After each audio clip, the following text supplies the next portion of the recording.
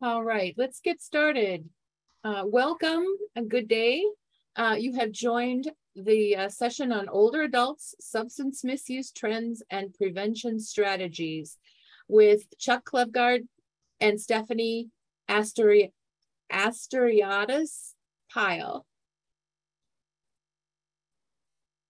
The Great Lakes ATTC, MHTTC, and PTCC are funded by the Substance Abuse and Mental Health Services Administration, or SAMHSA, and are funded under the following cooperative agreements. The opinions expressed in this webinar are the views of the speakers and do not reflect the official position of the Department of Health and Human Services, or SAMHSA.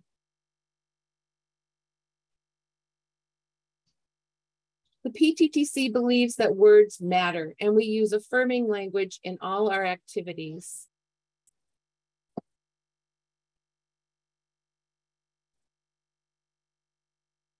We have a few housekeeping items. First, if you have technical issues, you can use the chat function and reach out to Rebecca Buller or Jen Winslow, and we'll be happy to assist you. If you have questions for the speaker, if you could put those in the Q&A section, and we will help the presenters get those questions and address them. At the end of this session, you will be automatically redirected to a short survey, and we would really appreciate it if you could fill it out. It takes about 3 minutes, and it helps us put together more trainings like this for you. Certificates of attendance will be sent out via email to all who attended the full session, and it can take up to 2 weeks to receive those certificates. If you'd like to know more about what we're doing or information on upcoming events, please see our social media pages. And now I'd like to introduce our presenters.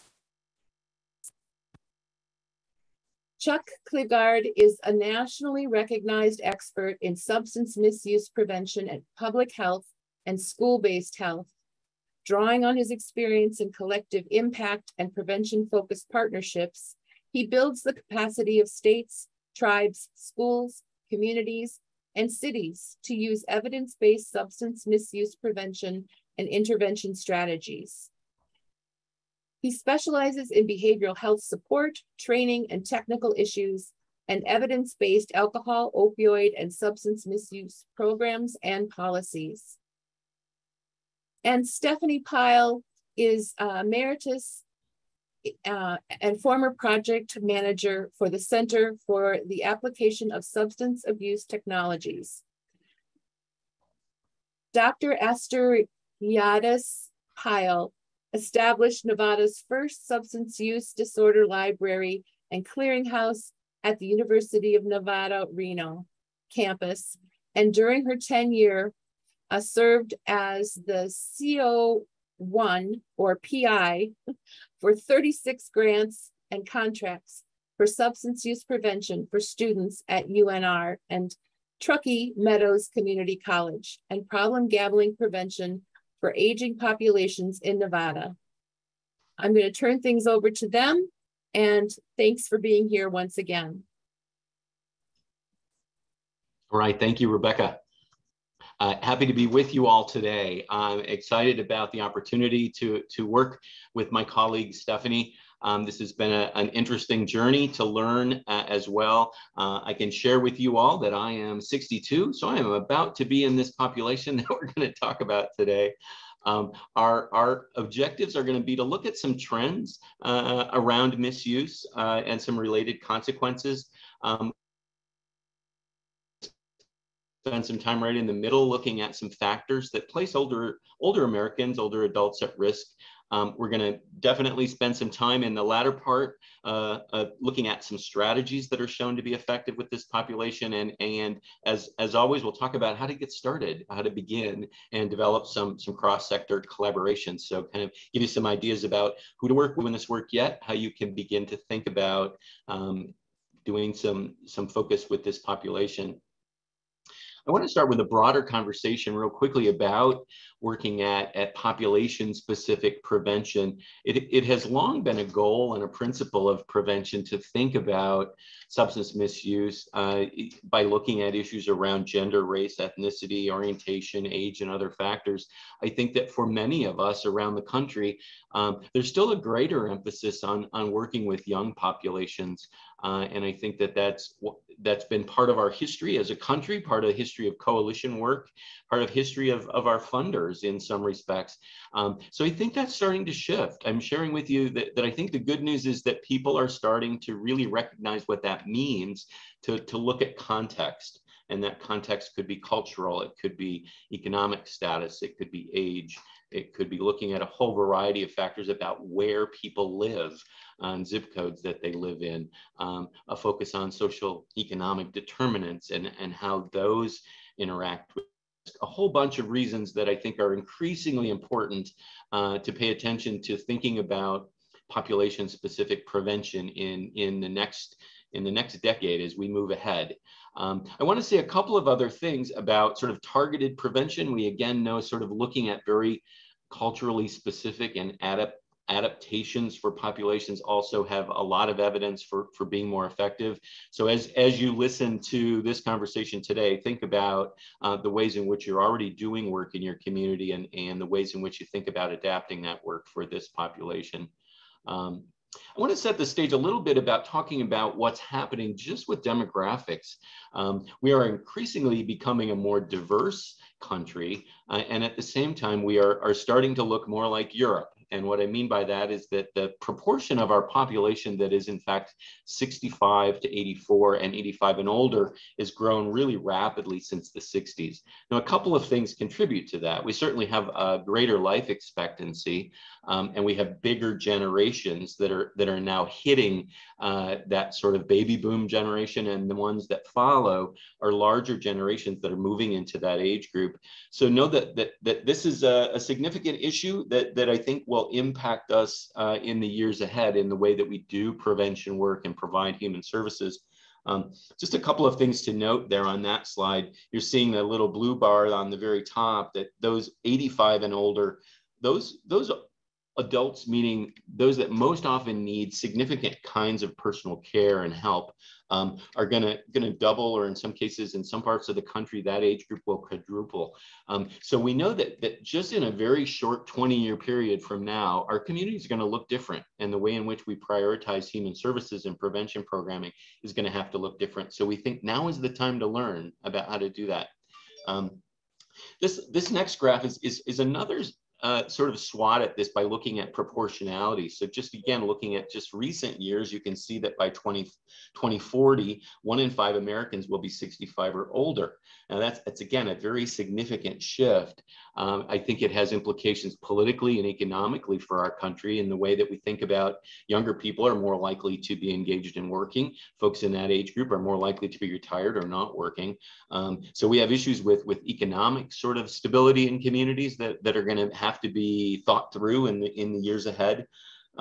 We know that again, folks are having fewer children, so younger generations aren't necessarily gonna rebuild this population in the same way.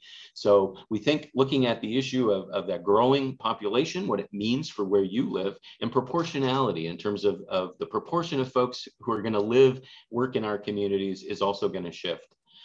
So I want to do a quick poll that will set the stage for us to start this conversation with you all today to learn a little bit about how much knowledge and experience do you have with prevention focused on specifically on older adults. So take a moment and participate in this poll with us. I'll give you a few moments to fill this out while we talk about this.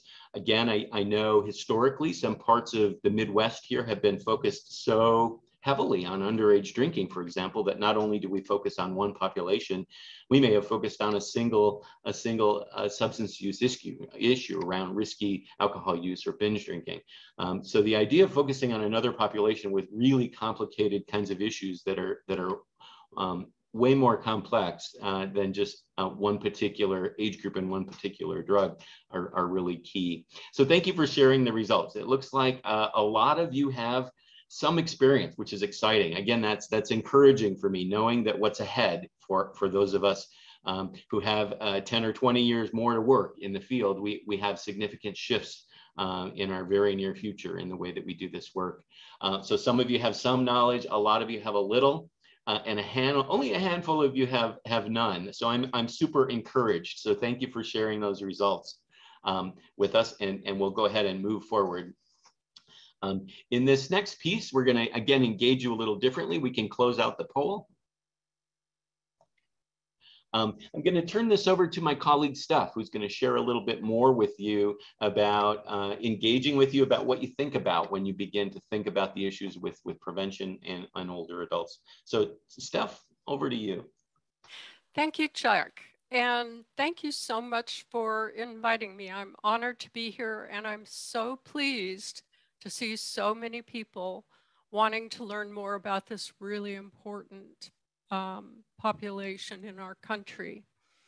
Right now, I'd like to key in on some of the ideas and pictures that we have in our minds when we think of older adults.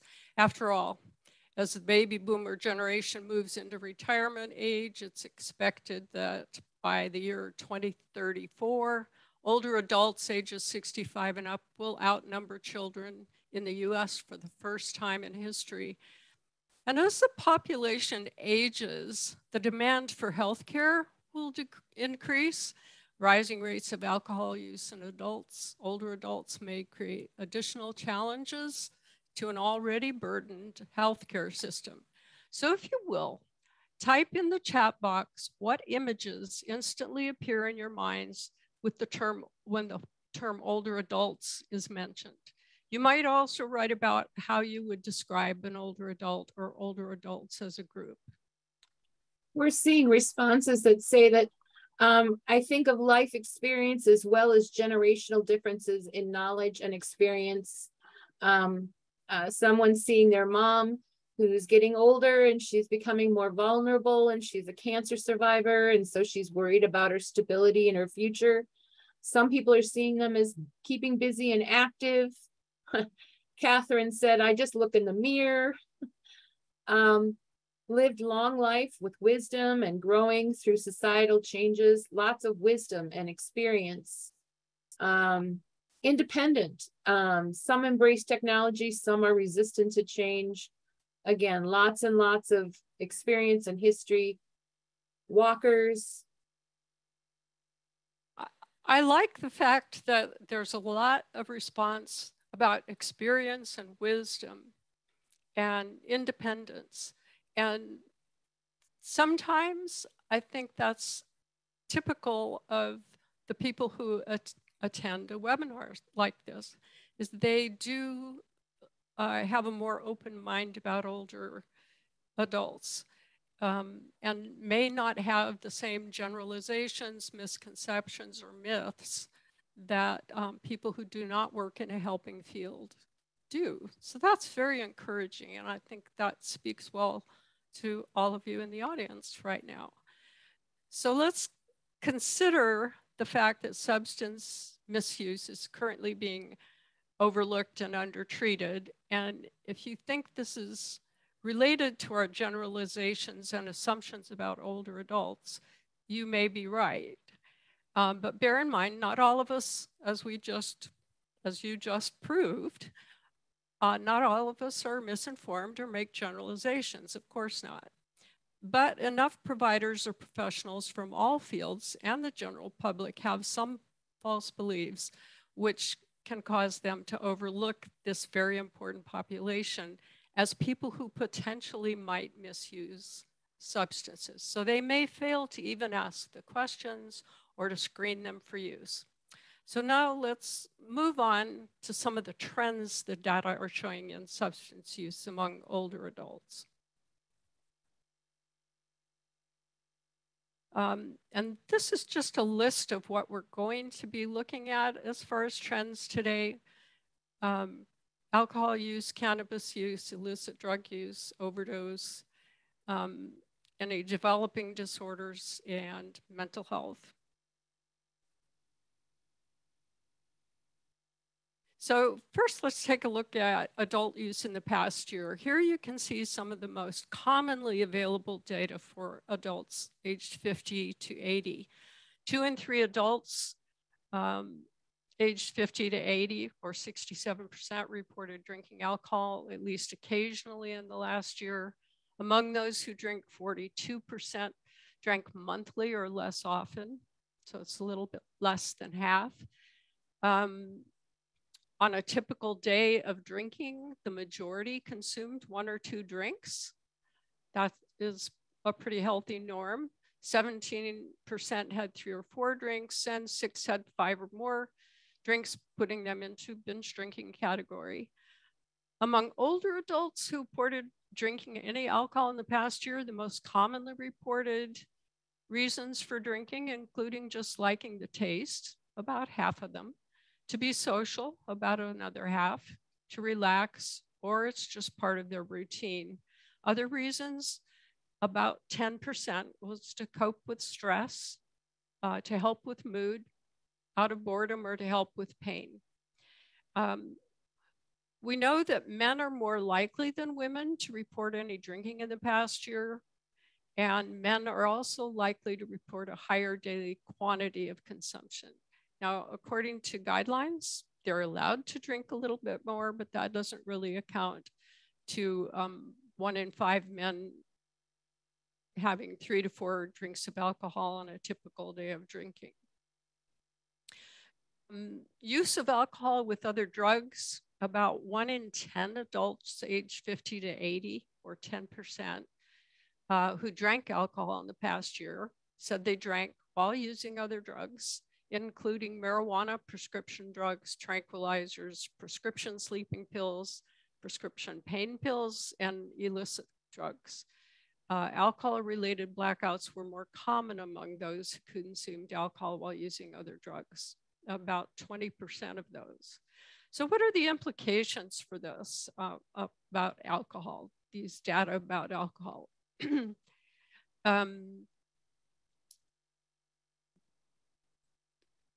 I think it's important to know that alcohol use is actually trending upward over the years. And alcohol use among women is particularly trending up. As an aside, years ago, alcohol and drug use by adolescent girls was far less than adolescent boys. I just dated myself. And then it began to rise to become more or less equal to that of adolescent boys. And the protective factor of gender for girls went away. So this same type of trend may be being mirrored in older women compared to older men, with more older women drinking. One epidemiological survey determined that in the US, between 2001 and 2013, among people 65 and older, the rate of alcohol use of disorder increased about 107%. So we are seeing in particular about 20% of the respondents that drank alcohol 4 or more times a week, 27% reported having 6 or more drinks on at least one occasion in the last year. So risky drinking and binge drinking among older adults has increased in the past decade. And there's actually a binge drinking boom among older people. And that's not a good thing, because although it's important to know that enjoying a glass of wine once in a while can be healthy for your heart and gut, drinking too much, as we all know, can put you at higher risk of serious health conditions. And among those are certain types of cancer, stroke, heart and liver disease, brain damage. In older people, drinking unhealthy levels of alcohol can be even more damaging to health and may cause memory loss, increased blood pressure and balance problems, and worsen mental health. But well, we might assume that alcohol is only damaging those who regularly drink above the recommended limits. Just remember that any amount of alcohol does have an impact on the consumer. So moving to the use of cannabis, what we know about the prevalence of cannabis use among older adults, age 65 and older, is that it's being used for both recreational and medical purposes. Information regarding the safety in this population is an important factor because aging is associated with metabolic changes, multiple morbidities, increases in prescription medication, and an overall decline in functioning. And so it's important to understand that even though we may have increase in adverse effects because of cannabis, we don't really know a lot about the role of cannabis in this population because it's mostly studied in younger populations. So we really do need more research into the effects of cannabis on older populations. We also know that older adults with psychiatric disorders are increasingly using cannabis, largely prescribed medical marijuana and CBD, cannabidiol. And this trend has possibly been driven by the fact that we have reduced stigma. We know we have lifted restrictions in sale and possession. And a lot of articles, ads, we're exposed to a lot of media that says how safe it is. But the reality is we really don't have the research to show the safety, and we need more research. So some of the information that we need to focus on here is, what can we do about it? And those will be covered in strategies later on in this presentation. So looking at trends in past cannabis use nationally, subgroups in a 2020 study were seen to have experienced marked increases in cannabis use. I think this is one of the subgroups would be women. And I think this is something that we're seeing a lot in people with higher family incomes and those with mental health problems to self-treat. The researchers in this particular study also saw an increase in cannabis use among adults who used alcohol. And the risk associated with co-risk they found was higher than the risk of using either one alone. So it multiplies the risk. And again, we need future research, as the authors stated, and it's also possible that the study had some limitations because older adults may not have had accurate recall of their actual usage.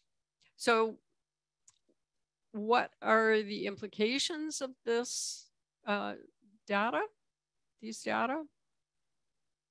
Marijuana use is now commoner more common among baby boomers than it is for those aged 12 to 17. The latest release of Federal Drug Use Strategy Survey recently shows monthly marijuana use has skyrocketed among older Americans. The past decade has seen a change in demographics of marijuana use. As recently as the 2000s, teens were more than 4 times likely to use marijuana than 50 and 60 somethings.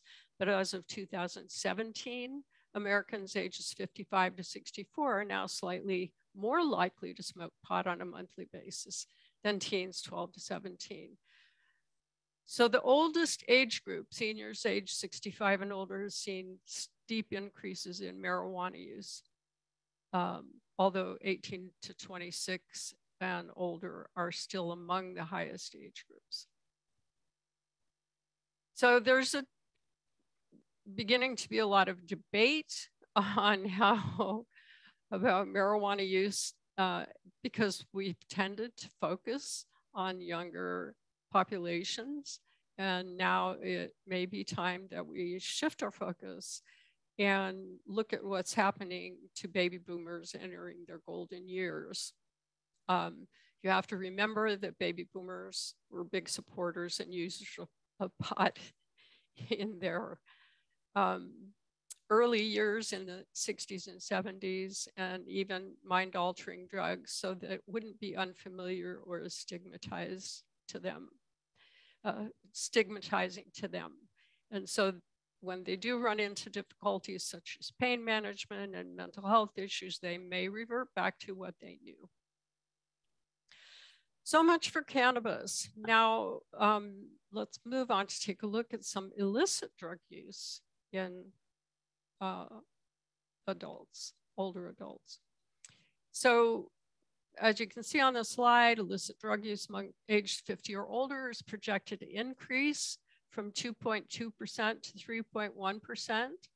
And these data are between 2001 and 2020. Well, we're already to 2022, and I looked and checked, and we're actually expected, the expectation was that substance use disorder among older Americans was expected to rise from 2.8 million as it was in 2002 to 2006 to 5.7 million by 2020. And I did double check, and it did.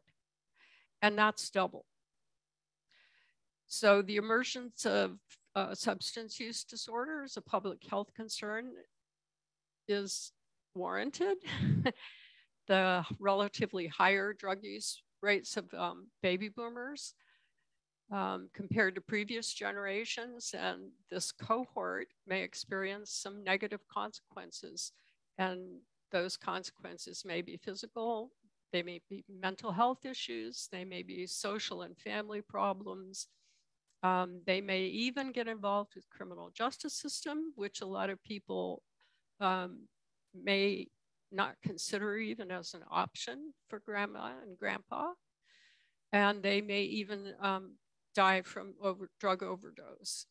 Older adults are more likely than any other age groups to have chronic health conditions and to take prescription medications. And that really complicates the adverse effects of substance use. So moving on to look at a few specific substances. Looking at opioids, benzodiazepines, and suicide. Older adults in one NIDA notes about drug use and its consequences among middle-aged and older adults found that older adults who misused either prescription opioids or benzodiazepines had an increased risk of suicidal thoughts compared with those who used the drugs appropriately. But the difference wasn't statistically significant. So I'm wondering why they even reported it. However, older adults who misused both opioids and benzodiazepines had a significantly higher risk of suicidal thoughts than those who reported no misuse. Now, you might be asking, are they getting help with that? And that's a really good question. Now, the horizontal bar chart in front of you shows the percentage of patients 50 or older who reported suicidal thoughts. You can see 25.4% for both opioid and benzodiazepine misuse. So what are the implications of these data among our older adults in the US? When we look at trends in overdose, moving to the next slide, although we know that the opioid overdose deaths are increasing for older adults, we know a little bit less about these deaths compared to those of younger adults.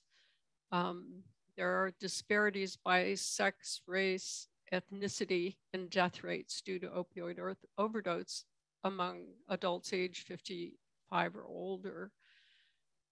So this particular cross-sectional study that you're looking at found rates for adults 55 and older increased substantially between 1999 and 2019.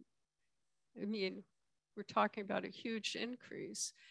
And the most significant part of this was that the burden of the increase was experienced differentially by sex and race and ethnicity. In recent years, risk was most concentrated among non-Hispanic Black men, and beginning in 2013, the rate of opioid overdose deaths for non-Hispanic Black men were substantially higher than overall rates for persons 55 years and older, and the rates for other subgroups that were examined in the study. So we're beginning to see that certain populations are experiencing increased trends in overdose deaths. Some of the factors that might be associated with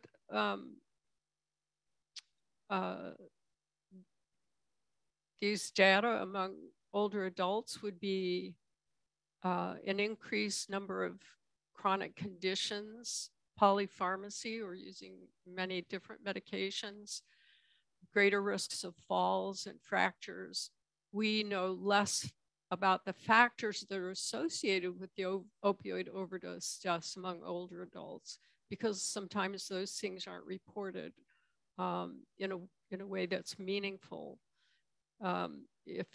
If use of opioids results in a fall, for instance, what is the cause of death reported? And it isn't always uniform state by state or community by community. So we really can't trust that the data are representing opioid overdose deaths. And we also can't trust that a fall is really just a fall. Stephanie? Yes. I'm wondering, we have a couple questions that kind of fit in with some of the things that you just said. And I'm wondering, when would you like to take those, now, or would you like to wait and let me know? Well, we might cover some of them when we get to the strategies. Well, some of them are about data. Okay.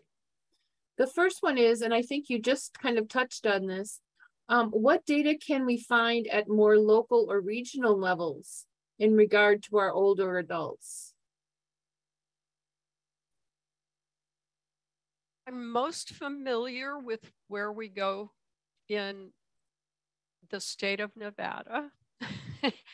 And we would look at the medical examiner rates, and Nevada is in the process of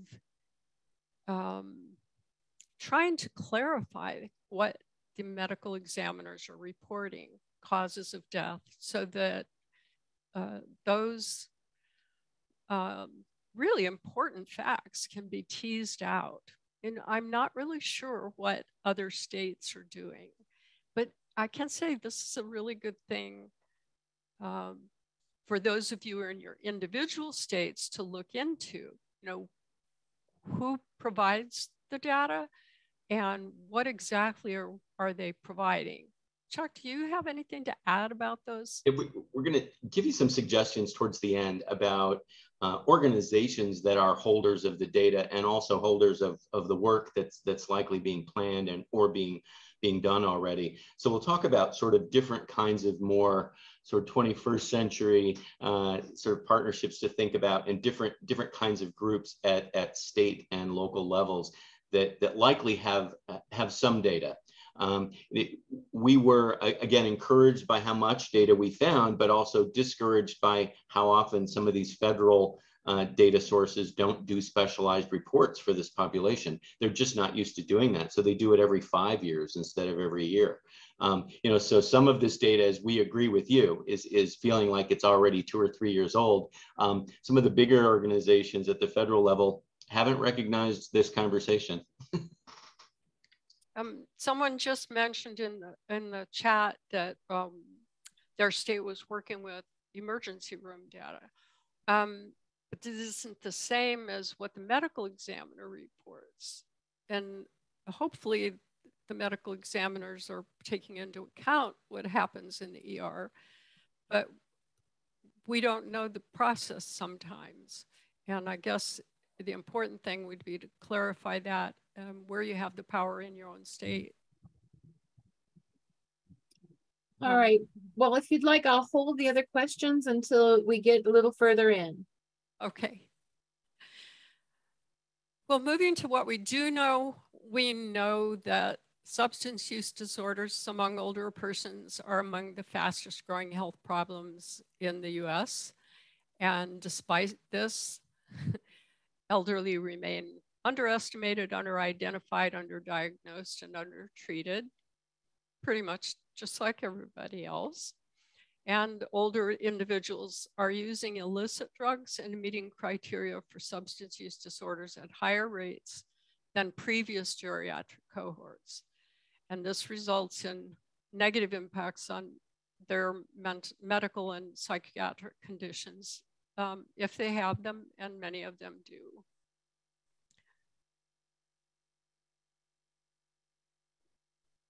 Just to look at older and more vulnerable, I guess we can see by this slide that there's robust evidence showing increased number of older adults will need substance use disorder care in the coming decades. And the previous slide showed data with older adults with a substance use disorder had doubled by 2020.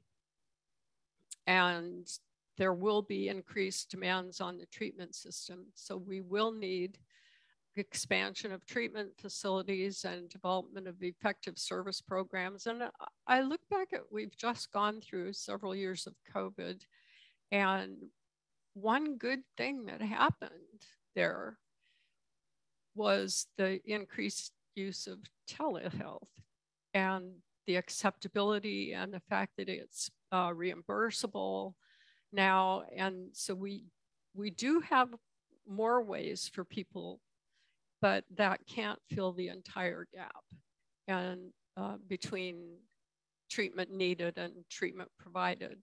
So there are a lot of things to think about with this situation. Another aspect is substance use disorders in older adults. They may be a continuation of use that began in younger years, but for some, especially those that begin using during a transition or a loss,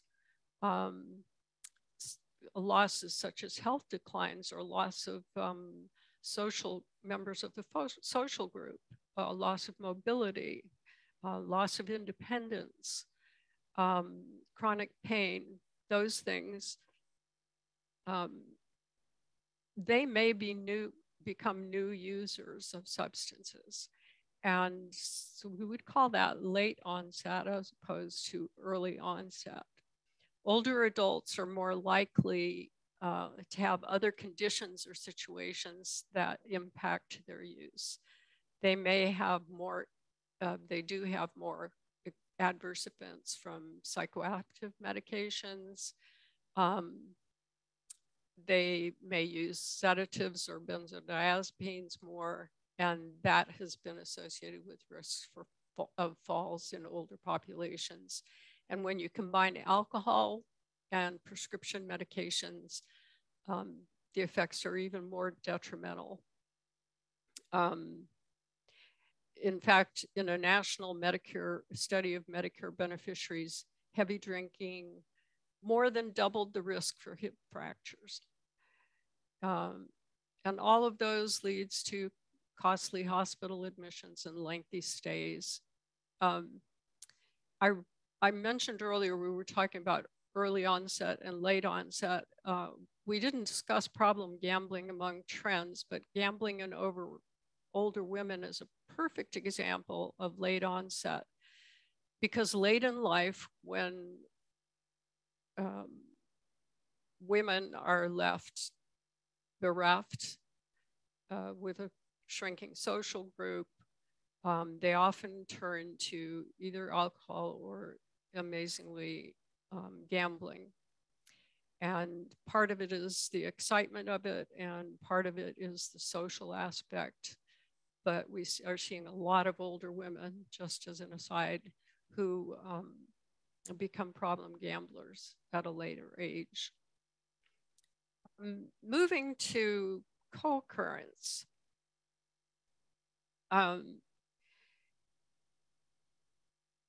As you can see, dual diagnosis, for obvious reasons, is going to be a growing problem among older adults. 1 in 10 primary care patients with depression, anxiety disorder, or at-risk alcohol use experiences suicidal ideation.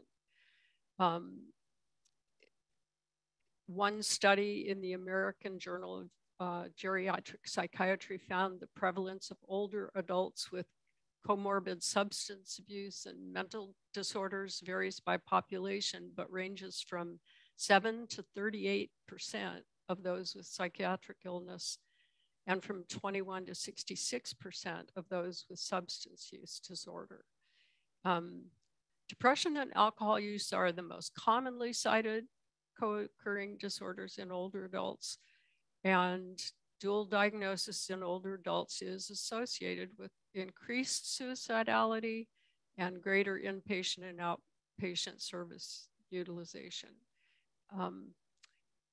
As usual, data on treatment are limited. But there are recommendations that have been adapted from evidence-based treatment of younger adults. Not sure how appropriate that is, but it's what we have. Older adults with substance use and older adults with mental health problems. So there's that. So dual diagnosis among older adults is a concern, and we need well-designed prevention, early intervention, and treatment studies that really specifically identify co-occurring disorders in older adult populations, because it's the data base that we are missing. Speaking specifically to problem gambling in older adults, it's very common for older adults who receive treatment for substance misuse to suddenly develop a different problem, such as problem gambling. And it's not uncommon to switch from the treatment substance or behavior to a different and often not previously tried substance or behavior. And one more important thing to note is that certain medications, such as some medications for restless leg syndrome, which happens to be very common among older adults and commonly treated with medication, those medications may have side effects that initiate either compulsive gambling or compulsive shopping. Now, a well-informed provider is going to be on the lookout for and ask specific questions during the initial adjustment to the medication for restless leg syndrome. But it's also good for friends and family to be on the alert for those signs too. Moving on to a little bit more about older adults and suicide. On this side, we see some of the important data concerning older adults and suicide, and the risk and protective factors are an important approach to preventing suicide, because suicide prevention efforts seek to reduce the risks for suicide and strengthen the factors that protect individuals from suicide. A few examples of the risk factors may be depression and other mental health problems, including problem gambling. And treatment is paramount. Substance use problems, including prescription medication, again, treatment and ongoing maintenance support is paramount. For physical illness, disability, and pain, which comprise another set of risk factors, yes, treatment for all of these is important. But many chronic illnesses or conditions among older people are brought on or exacerbated by physical inactivity, by lack of healthy, nutritious food. Treatment by primary care is very important, as is healthy eating and exercise. So you need all of them. And what I'm saying is that a lot of the chronic issues that adults have can be solved before they happen, with activity, with diet and exercise and regular checkups. That's not to say that they don't all occur anyway. Social isolation is another risk factor among older adults. Locating programs for social isolation actually is pretty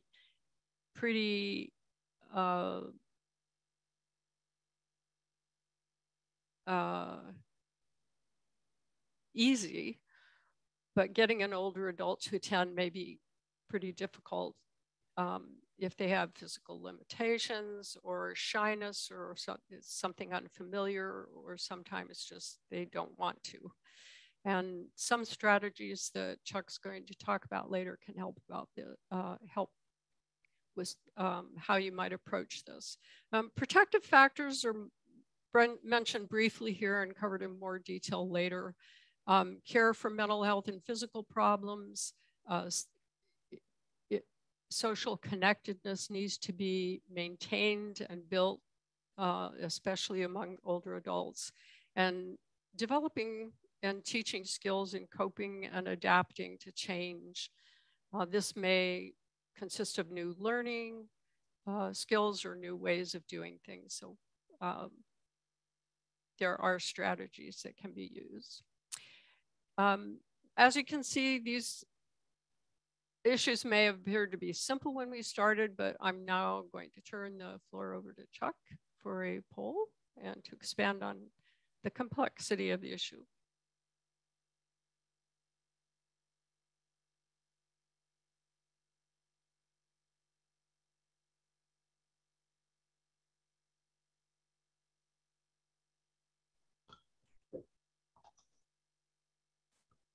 All right. We'll talk about interactions in just a second. Want to sort of take another moment to engage you all in terms of thinking about factors. We've spent a lot of time in the last hour now kind of talking about a number of different issues with regard to demographic change and risk and use and some of what's driving that.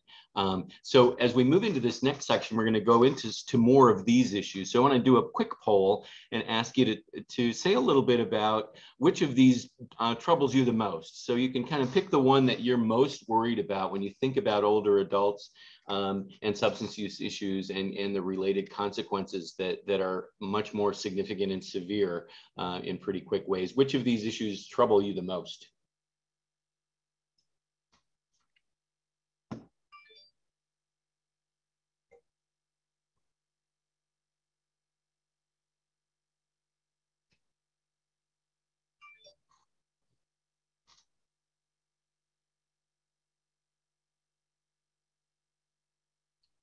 All right, let's go ahead and publish results, and then we'll start diving into this a little bit.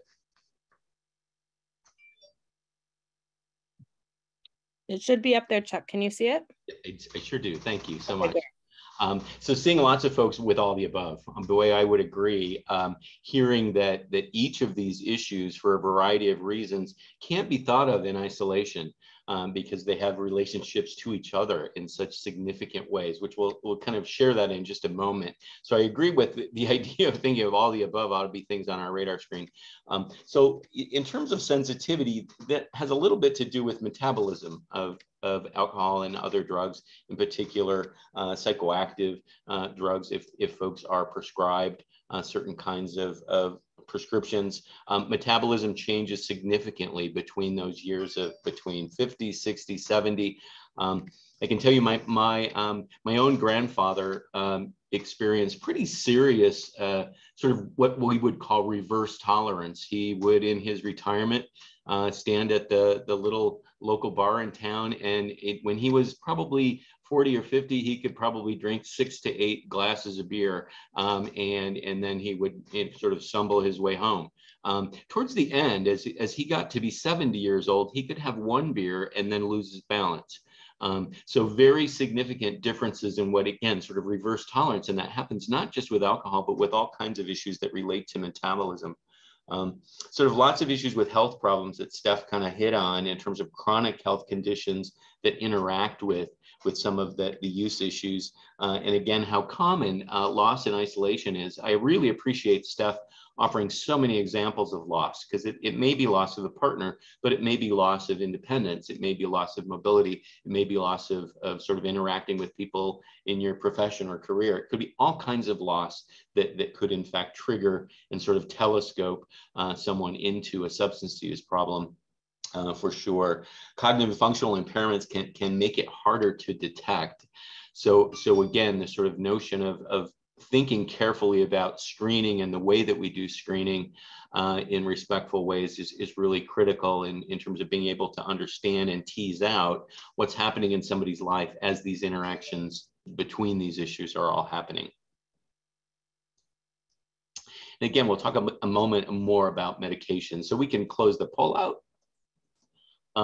So for those of you who want to do that deeper dive into physiological issues, we're really talking about changes in metabolism that happened. So pharmacokinetics of alcohol and other substances, if you can say that word in the afternoon, increasing the susceptibility about not only the sort of euphoria, but other kinds of harmful effects of use all change as that metabolism changes. I'm going to give the example of my grandfather who went from being able to drink 8 beers to drinking 1 or 2, and then not being able to stand. And I think, again, that led to all kinds of dangerous issues for him. Being able to make his way home, even though it was 2 blocks, was much more dangerous for him. So thinking about older adults being more likely than young people to have chronic health conditions. So while it's dangerous for anyone of any age to have co-occurring issues with health and mental health and use, it's compounded when folks have these issues when they're older adults, because it's far more likely to interact with prescription medications, as well as sort of issues with regard to metabolism and balance, and the consequences are much greater. Again, if you take a fall when you're 30, is nothing like taking a fall when you're 60 or 70. So all of that physiological issue, I think, is worth exploring in some depth when you talk with folks in your community. We think about the population of psychoactive drugs. Now, again, is sort of what we're talking about there, the likelihood that somebody might be taking Xanax or Zoloft or Prozac or Celebrex or Lexapro. I mean, there's so many of those these days. Women being more likely to be prescribed some of those than men. But again, as older adults move into that cohort, they're far more likely to be prescribed psychoactive medications. And they're more likely to then increase the likelihood that they will use non-medically. So as they learn how to use the substance for what it was prescribed for, they're also learning behaviors about how to use it to deal with other issues. So if they may have been prescribed it for anxiety, but they might also use it as a related issue to deal with boredom or sadness. So we know overwhelmingly that psychoactive medications present some significant challenges and risk for this population because of the sheer number of folks who are prescribed, and then that learned behavior about I can use it as prescribed. I can also use it with all kinds of other mental health conditions that I'm trying to struggle with. I might also be using alcohol on top of it. So all of that stuff makes this sort of graph, the tying up what you heard Steph talk about in the last hour, is that you can't isolate these issues with this population. We know that they interact in both ways. So somebody may be engaged in some at-risk drinking that then creates a problem with their sleep pattern, that the fact that they're not sleeping creates to the likelihood that they're getting depressed and their suicidal ideation goes up. So you hear from the top of the left column to the bottom of the right, there's an arrow. In the same way, you think about an issue on the right where there's a mental condition or disorder where somebody is actually drinking or using cannabis to deal with the emotions or the effects of trying to struggle with that mental disorder. So you see an arrow on the top right going down and dealing with drugs or cannabis and illicit drugs or prescriptions to try to handle and deal with and alleviate symptoms from a situation on the right. So in this graph, I think it just ties up so much of what Steph talked about for me, is that it's really important that we carefully consider the ways that all of these issues interact. So at-risk drinking, cannabis, illicit drugs, and prescriptions, and its relationship to consequences, health problems, suicide, and mental disorders. Lots of, again, sort of very complicated sort of interactions and issues back and forth. So we do want to move into strategies, Steph, so I'll mention some of the first ones, and then I'll invite you into the conversation to talk about some of the others. You've heard a lot of just general conversation around building awareness, and I love the idea that I think that if you're going to go to a registry and look for a program, a strategy, and evidence-based practice that's been studied to be effective with this population, you'll find some, but it's scant. And the evidence for universal prevention in this population is even more scant. It's harder to find sort of generalized ways of doing that awareness building. So I think starting with sort of creating that awareness in your community about what we just spent the last hour going over is well worth the effort to raise awareness about putting this population on the radar screen for coalitions, for health departments, for primary care docs, for all kinds of folks that interact with these folks to have a better understanding. There's certainly evidence that health education programs have increased knowledge regarding unhealthy alcohol use. So I'll share with you some examples when we get to resources about state departments of public health or other kinds of specific state and local health, public health agencies that have developed awareness programs specifically targeting healthy drinking as you age. Now you think about that message for underage wouldn't fit. I mean, that feels really sort of anti-intuitive for us as we think about prevention, as we're never encouraging healthy use of a substance. Whereas when we're talking about older adults, the use is likely already there. So we're talking about how to avoid risk, how to avoid harm, how to avoid interactions, how to avoid danger with regard to falls. So all of the consequences are more immediate in that person's life to focus on reducing harm in that sense is part of that. And Steph, I'll transition to a little bit on health literacy, and then we'll stay there with that, and then we'll go to the next set of strategies. So say a little bit. Go ahead. Yeah, thank you. Health literacy, you know, what is it? Actually, the CDC has taken this ball and run with it. And the reason is, according to the CDC, 71% of people over age 60 had difficulty in using print materials. 80% had difficulty using documents such as forms or charts. 68% had difficulty with interpreting numbers and doing calculations. Strategies for providing information include empowering older adults, providing trusted sources of information, using a variety of methods for providing information to accommodate different learning styles, making health messages clear, concise, and solution-oriented, and of course, what we already do, accommodating people with cognitive, visual, or hearing challenges. But one of the biggest things that the CDC has done is they have published new definitions for personal health literacy and organizational health literacy. Now, personal health literacy is the degree to which individuals have the ability to find, understand, and use information and services to inform health-related decisions and actions for themselves and others.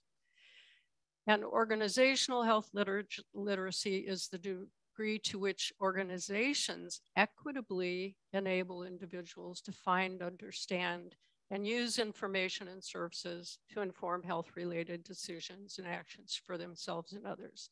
These new definitions do some very important things. They emphasize people's ability to use health information rather than just understand it.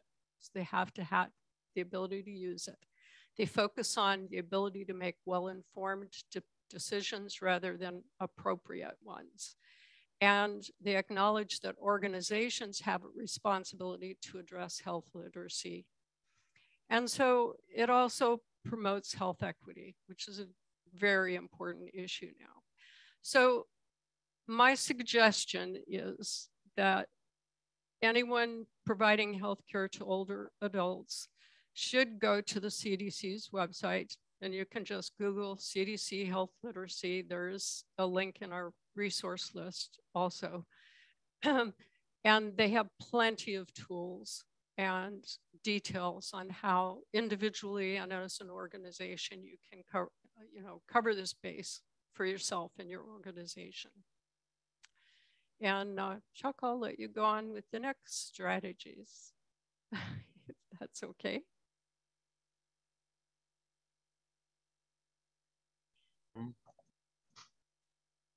So thinking about some of the things we know about prescription, sort of prevention, prescription drug prevention, more in the last decade of what we learned, that prescriber education is really an important practice. So where there are strong evidence for a specific kinds of intervention working with one population or with a certain drug or drug using behavior, we know that we can generalize somewhat when there's a lack of evidence. So prescriber education has been studied some with this population, but generally we know it to be an effective strategy because of where it's been used elsewhere.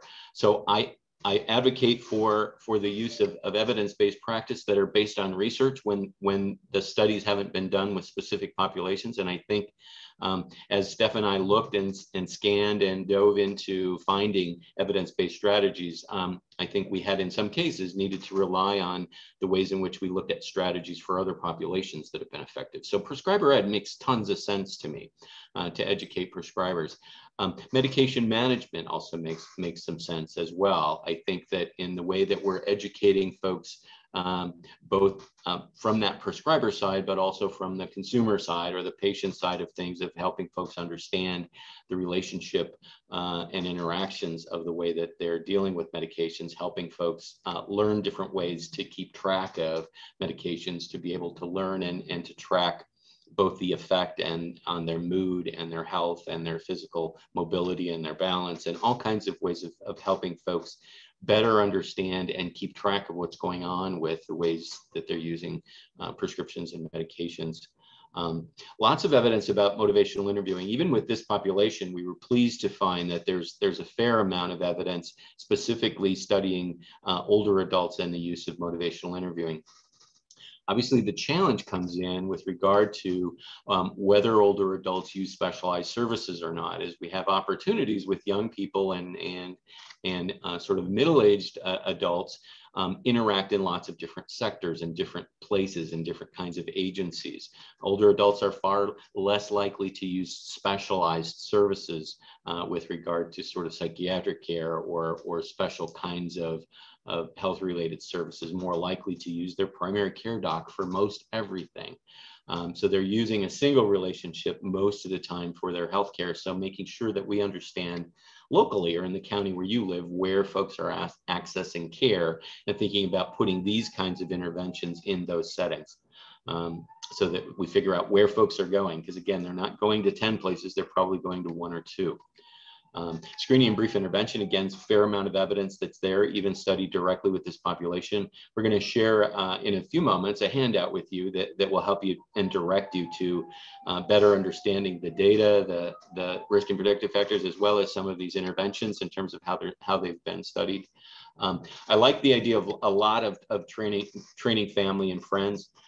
We're going to play a short clip in a moment of a news story for you that talks about the ways in which you can do that. And so we'll kind of bounce back to that one in a moment in terms of strategies as well. Chuck, could I just say, one more thing about the medication management. Sure, go ahead. Okay. So the data show that 2 in 5 adults aged 50 to 80, 41%, take 2 to 4 prescription medications. 23% take more than 5, and 52% take 2 or more non-prescription medications. Only 29% of those have had a comprehensive medication review, CMR.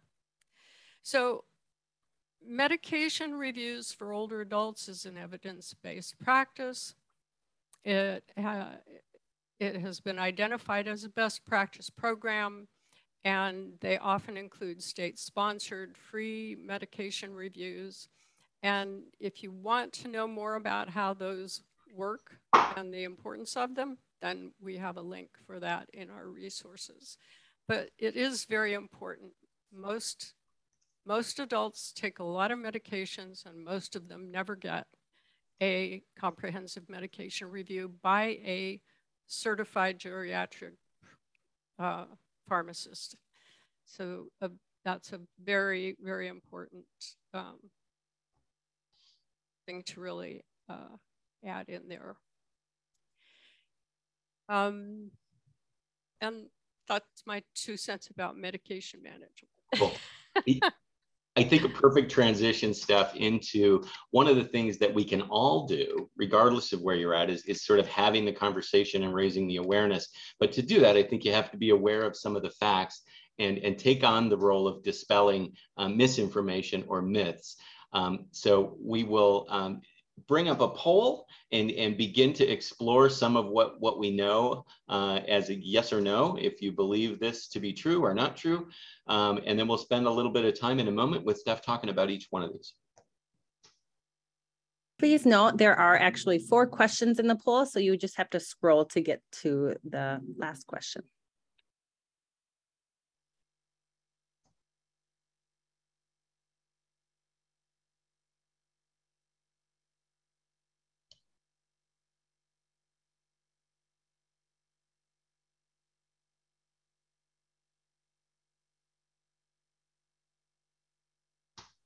As these are coming in, Steph, I'm super encouraged by what we're already seeing.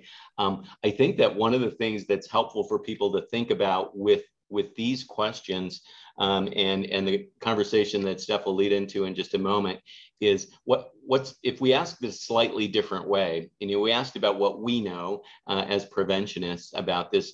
If you ask the question differently and said, what does your community think about this statement in terms of where you live? What are the local folks, what would they say in terms of where you live, your neighborhood? What would they say? I think the answers would look a little different. Yes, let's see, don't see the bottom 2 questions is my problem. The first 2 are pretty encouraging, but I can't see what the results are for the bottoms. Can you use the slide on the right-hand side and scroll down? Oh, yes, I can. Good. Thank you. You're welcome. You can also make that box bigger by grabbing the bottom and dragging it down. And yes, so just to go through these, I think, are we finished with the actual poll?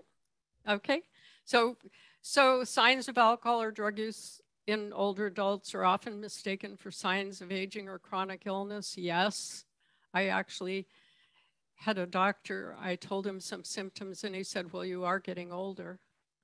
And I thought, really? From my healthcare professional. Older people are more likely than younger people to admit to having a problem? No. They were raised in an era where they are less likely to report a problem. When a person's been taking a prescribed medication for years, there's no reason for it to be reevaluated just because the person's older. No. Body metabolism, as Chuck said, changes, and a lot of things change. And we need regular reviews of our medication. And last, older adults with a drug problem have likely been using continuously since they were young. As we learned about early onset, late onset, no, that is not the case. Late onset addiction in adults, older adults, accounts for about 1/3 and more women. So we can move on. You all did good. All right, so poll number 4 asks us 5 different questions. Oops, let me back up.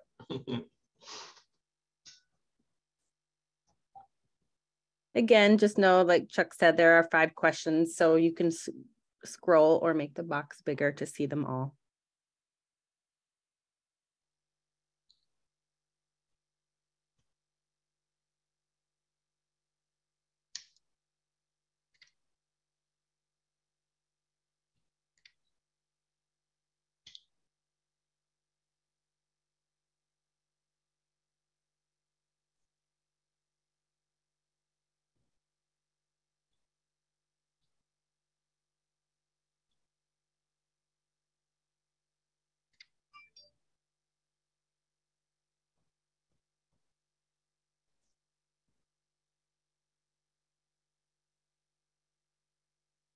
And once again, it's looking like everyone's doing a great job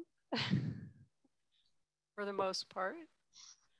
We have a little tie on number 1.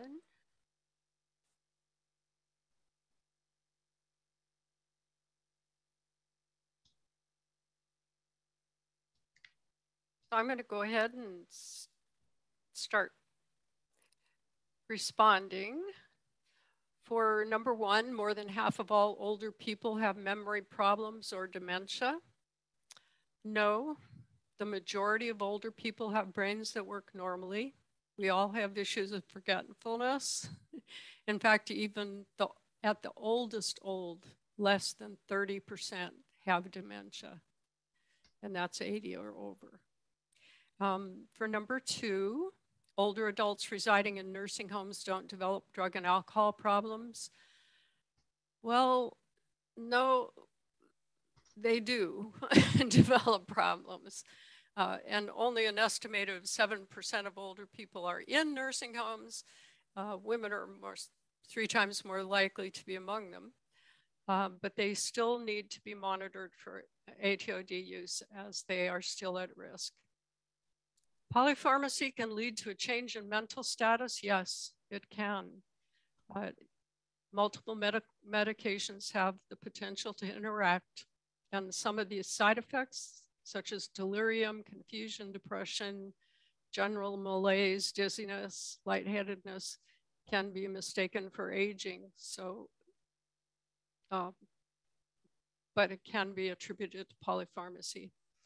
The body's reaction to changes in medications remains constant with advancing age. No, as Chuck outlined so brilliantly, our physiology changes, our metabolism changes, and that is not true. And finally, if an older person says that a behavior is his or her last remaining pleasure, it's generally best to allow the person to continue as long as others aren't at risk. No. Stopping substance misuse and addictive behaviors can increase an adult's quality of life and bring them back into a sense of well-being. So we don't want to give up on them, just if they give up on themselves.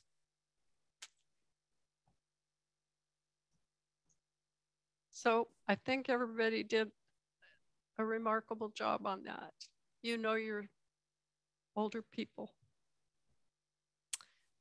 Chuck, would you like to lead into the...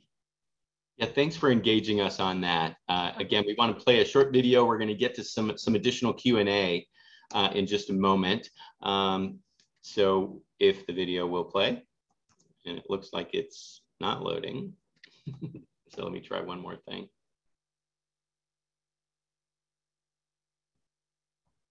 Maybe I can try playing it directly from the site instead, since it won't load in the... And then we're going to hear a little ad, of course, probably because we're going to YouTube. So hold on one second. Everybody loves pizza. And at Paestro, we're creating the future of pizza.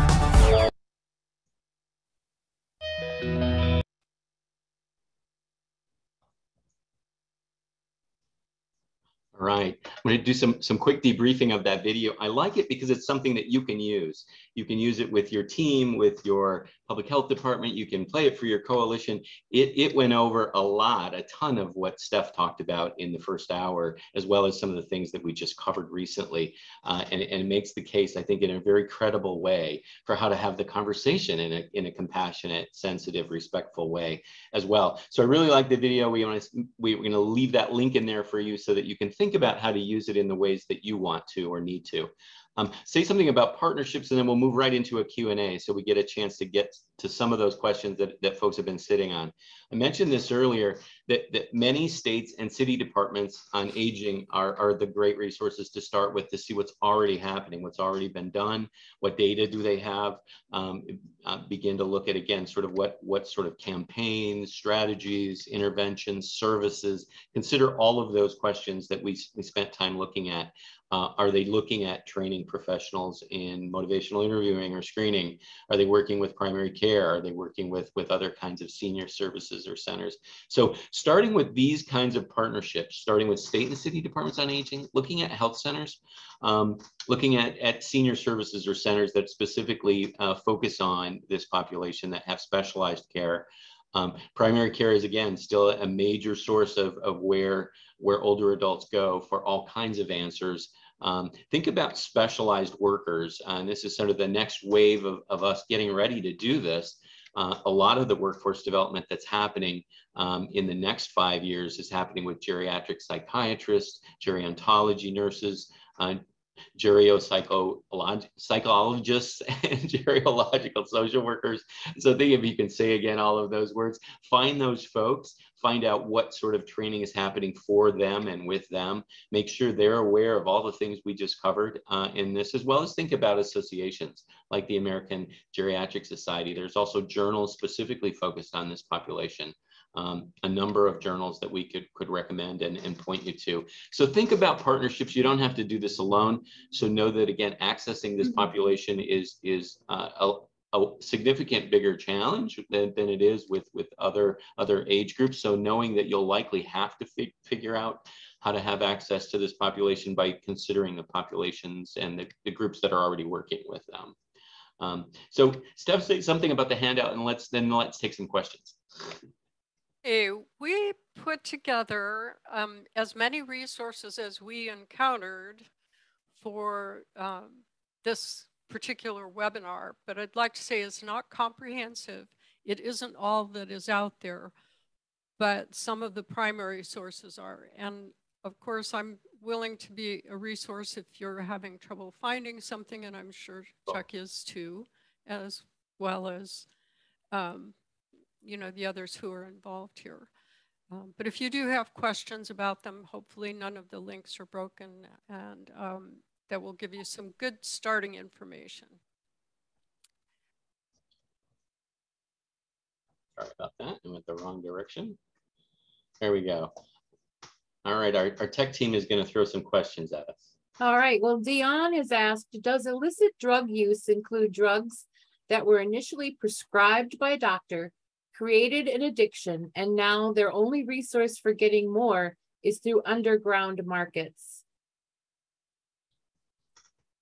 Absolutely, there's evidence that that's true. I think it's been studied in more urban areas in terms of looking at sort of where prescription started with some populations, white older men of a certain age, my age in that case, who maybe started using prescriptions, whereas in more urban areas in different parts of the country, some populations have been using heroin earlier, and that they may be using heroin and have moved on to fentanyl as Oxycontin and other opioids became far less accessible to folks.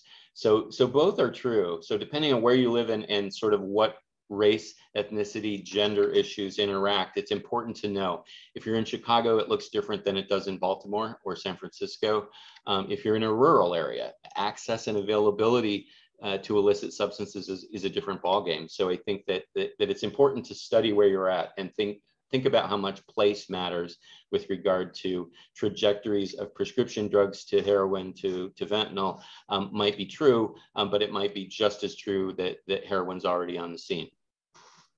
And don't you think there's another aspect to this, is that inappropriate prescribing that happened maybe not so recently, but in the beginning of this whole drug crisis, opioid crisis, there was prescribing going on without screening patients for the possibility that they were at risk, and then stopping medications without withdrawing them appropriately. And I'm sure hoping that that's being taken care of by educating doctors and other care providers better. Yeah, but I don't know that. The example you gave earlier about benzodiazepines is a great one, Steph. I think that 10 years ago, it was not well known that using benzodiazepines and OxyContin or a psychoactive substance was really dangerous with regard to overdose. We're learning more about its relationship to suicidality as well, but even a little bit of alcohol use and a benzodiazepine is pretty dangerous. And I don't think many prescribers take the time to talk about that even today. Dion also asked, as a recovering addict, alcoholic for 3 decades, I've wondered whether anyone is studying relapse rates among older adults with significant recovery time as a result of being prescribed potentially addicting medications for diseases of aging. My impression from what I've heard is that older adults who go into treatment are very successful. Okay. I can't quote anything. That's just through reading and, but I'm sure I could find citations if you like. And I think that varies a little. I think there's still, the field itself is trying to figure out how to better serve women, for example, in treatment, and the same issues here. There are very different cultural issues that would show up if you're trying to successfully engage an older adult in treatment. There are different issues with regard to social networks, for example, and all of the complicated issues we've mentioned at the beginning of this webinar are things that would need to be woven into a treatment plan. So I think that they're still catching up on how to better sort of culturally and appropriately deliver treatment services. But Steph is right that you can absolutely be successful in recovery at any age. And the evidence is clear that folks can go into recovery and be successful at 65 or 85. We have a quick question, but was CBD products included in the cannabis data? Very minimally. I mentioned it in one sentence. Let's keep going. We've got just a couple minutes and I have a few things to say. How can we get community to recognize the issue and agree to help and correct it and get behind prevention efforts? That's a big question. Well, personally, I'm a big proponent of prevention coalitions taking on changing their communities' ways of thinking and social norms. And I think that is one excellent beginning, because you need to change communities and the way they're thinking. And the coalitions do a great job of that. Yep, I think Steph's avenue there is a great one. I think the other thing that folks get trapped in is sort of a dead end with regard to limited funding streams. If you're just going to rely on DFCs, for example, you might be always directed to deal with underage sort of drinking as a priority, and maybe one other drug you can deal with. But the idea of really doing a data-driven community level assessment and focusing prevention on populations is something that again has always been a principle in prevention, but I see more and more funders asking people to do that and to be able to have data to support the decisions of how they're going to engage their community in prevention and which populations matter the most.